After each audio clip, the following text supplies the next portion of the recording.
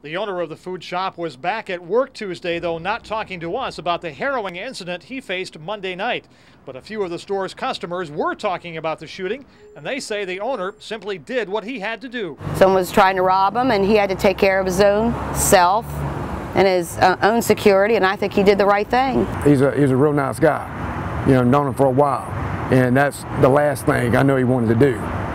But it was either him or the other guy. Deputy Solicitor Jimmy Richardson says all the evidence in the case matched the store owner's description of what happened, making it obvious he was within his rights to shoot Deeds. When the facts do bear out, the people see just how easy this one was to determine that the guy was in fact justified. The store owner does have a concealed weapons permit, but Richardson says store owners are allowed an exception under the law to protect themselves going to and from work. So even if the store owner in this case did not have a gun permit, he still would have been within the law to shoot.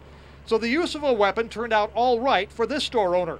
But Richardson, who has a concealed weapons permit himself, says people shouldn't assume that everyone who pulls a gun in self-defense would be as fortunate. If a person is really set out to harm you, you know, keep that in mind too.